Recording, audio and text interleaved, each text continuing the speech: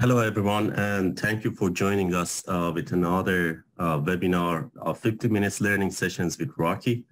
This is Ahmad Haknigahdar, and today I'll be happy to go over some of the customization availability and capabilities that are ready to use for the customers of Rocky. First, let's discuss why we need customization.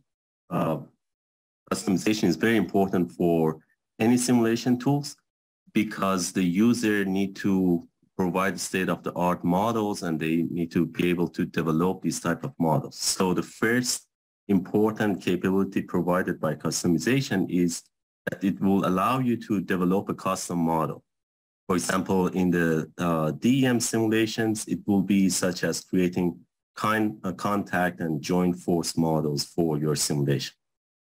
In addition, customization allow you to save by automating the processes such as pre-processing and post-processing your simulation. For example, if you have a simulation that you want to do a set of post-processing on it, you can automate that through API or customization.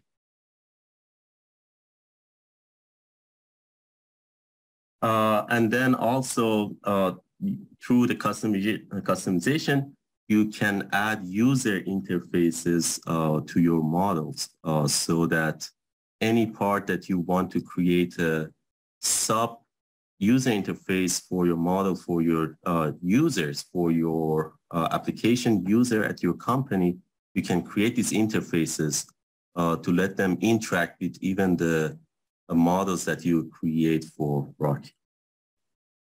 So talking about the Rocky API stands for Application Programming Interface.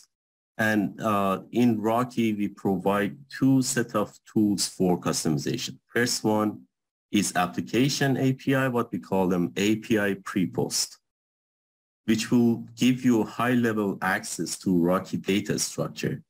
And then you can modify the pre-processing and post-processing steps of your simulation. And then the second tool is API Solver, which lets you communicate with the core solver of Rocky, be able to implement new models, which ultimately it allows you to extend existing models that are available in the default implementation of Rocky.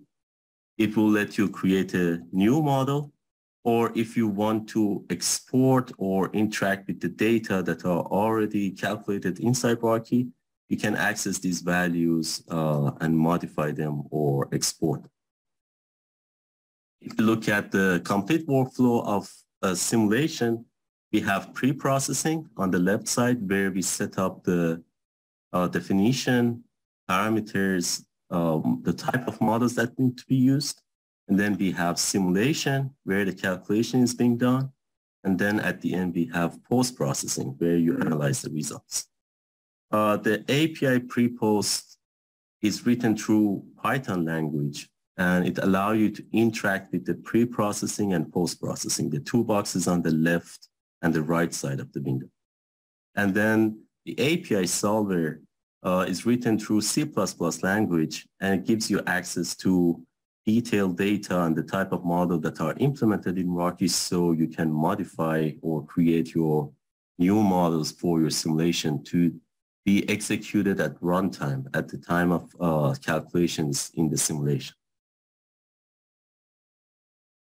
Let's look at the example for API PrePost, which is used to automating the workflow. The way it's designed for each object, let's see like what objects are inside a DEM simulation. For example, particle. You have a set of methods and functions to do the pre-processing through Python language.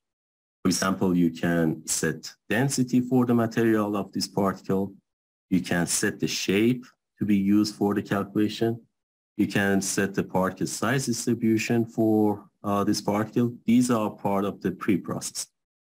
And also, when you complete the simulation during post-processing, you have access to the data similar to what you see on the GUI for analyzing the data. For example, you can access the properties of this particle. what is the velocity, what is the residence time, and so on. You can get the statistical measures, what is the maximum, minimum standard deviation, and so on for all the particles at each time step.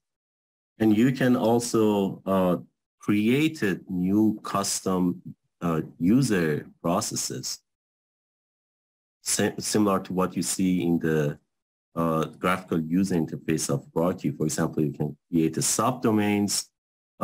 You can filter the particles based on a set of properties and so on. All these processes can be automated through Python scripts. So let's look at examples of more detail for pre-processing in Rocky.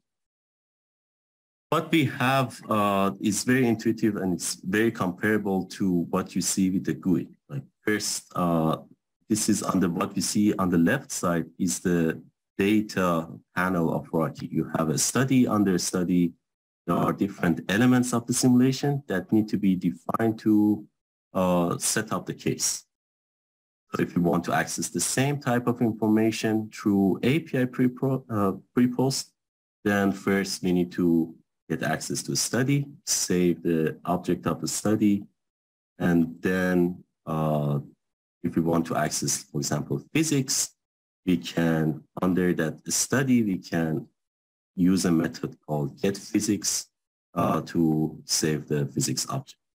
And then from there also, if you want to access the particle collection, we can access that information, and also individual particles of the simulation, we can access them. This is very similar to what you see on the data hierarchy on the left side.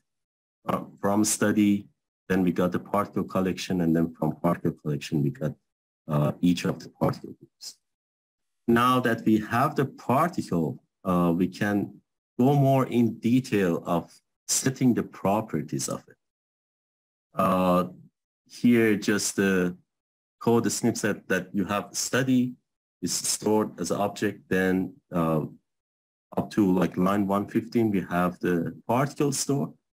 And then on the particle, we can start setting the parameters, same as what we see in the user interface.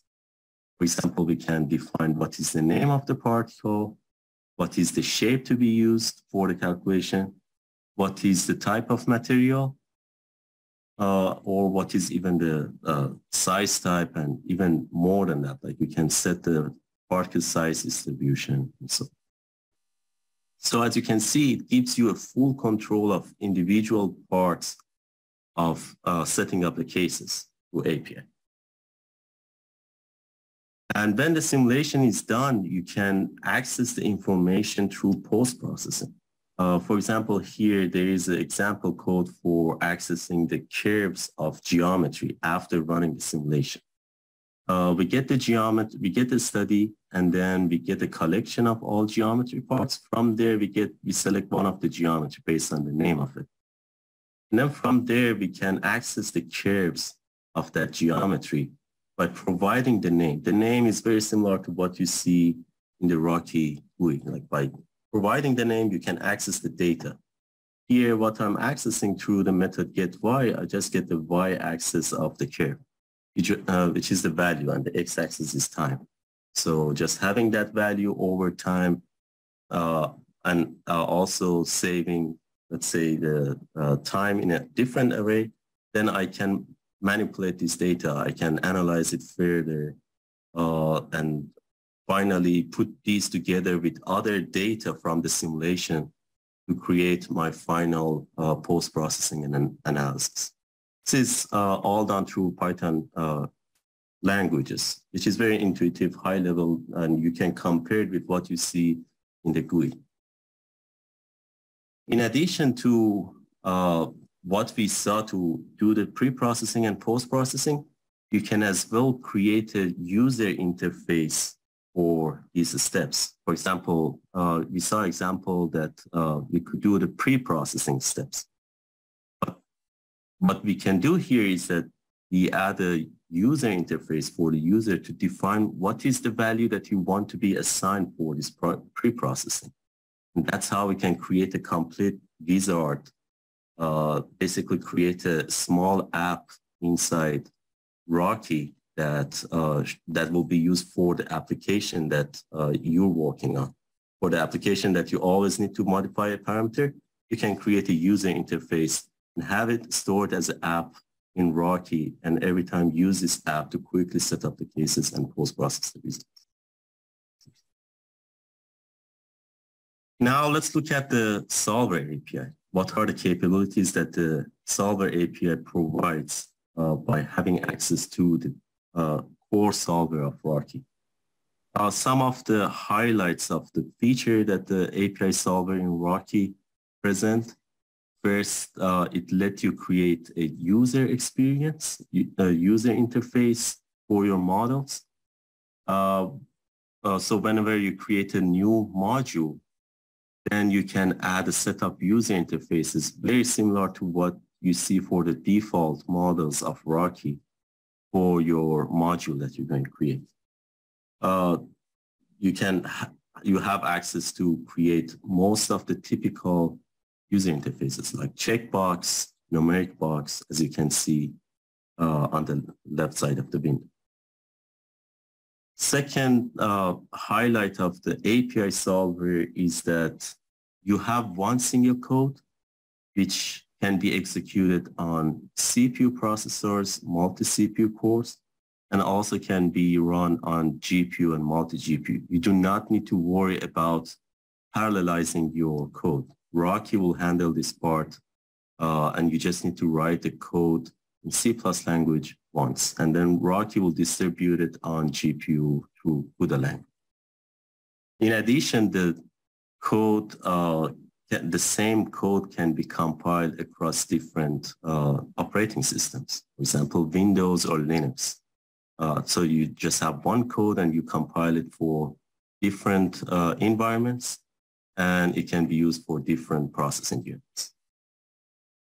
And lastly, the performance that the model you create through Solver API, they have the same performance as the native and the default models in Rocky. There is no degradation either on the memory consumption or the execution time of these models if you create them through the Solver API. They will be treated like the default models of Rocky. Looking at the capabilities that are available for users to create through the Solver API, this is a typical loop of discrete element method models. We have a particle generation, force calculation, and then if there is any breakage, after that, if there is any motions from the boundaries, then we solve the equation of motion and predict the motion of the particle. We do this loop and then output the data. And now in red, what I show is that the capabilities you can add through the Solver API. You can create an input. You can add a scalar to your particles to be stored on the particles and be transferred throughout the simulation. You can add a new contact force model.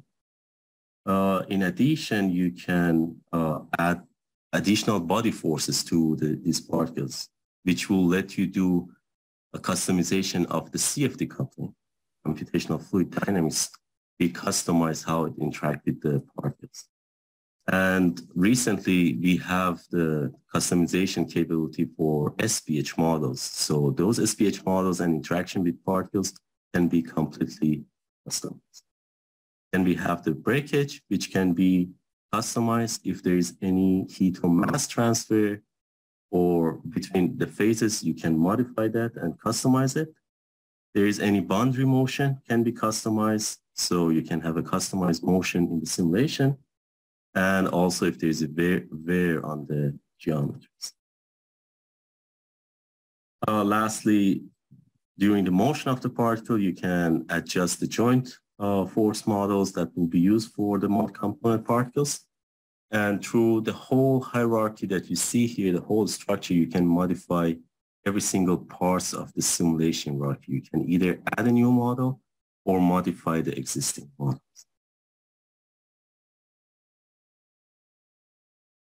This was it. I hope I was able to give you a general idea of what customization and API in Rocky can provide. This year we had a couple of 15-minute sessions to go over the demo cases of Rocky.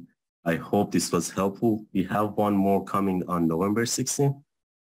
So we'll be very happy to have you on the next Rocky 15-minute session. Thank you so much.